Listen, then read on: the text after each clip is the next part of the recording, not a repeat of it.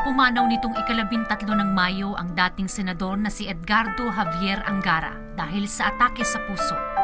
Ang lider mula sa Baler, Aurora ay nahalal bilang senador mula 1987 hanggang 1998 at nanungkulan bilang Senate President mula 1993 hanggang 1995. Maliban sa mga mahalagang panukala na kanyang naisabatas, hindi rin maiwawaglit sa ating isipan ang kanyang di matatawarang pagpapahalaga at advokasya sa edukasyon.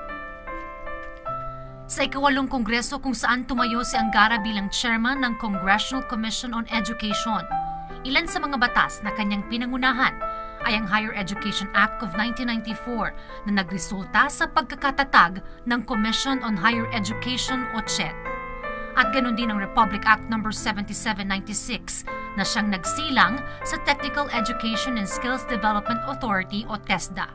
Siya rin ang may akda ng Free Public Secondary Education Act of 1988 at ang pinakamalaking scholarship program, ang Government Assistance to Students and Teachers in Private Education o GASTPE. Sa kanyang panunungkulan bilang Pangulo ng University of the Philippines mula 1981 hanggang 1987, kanyang isinulong ang UP Tradition of Dissent at Fiscal Autonomy. Malaki rin ang naging kontribusyon ng senador sa paglago ng People's Television Network o PTV.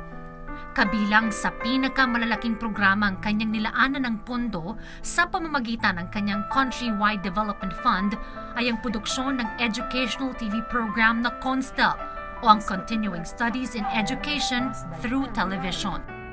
Ang CONSTEL ay isang interagency collaborative project kung saan implementing agencies ang Department of Education, UP Institute for Science and Mathematics Education Development at PTV. Katuwang din sa produksyon ng kauna-unahang educational TV project ang DOST, Philippine Normal University, De La Salle University at ang Foundation for the Upgrading of the Standard of Education o FUSE.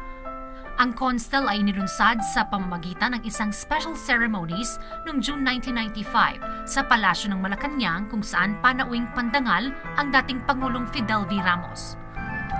Sinundan ito ng paglulunsad ng CONSTEL English noong 1997 sa Club Filipino San Juan. Welcome once again to the first of 6 episodes on teaching literature.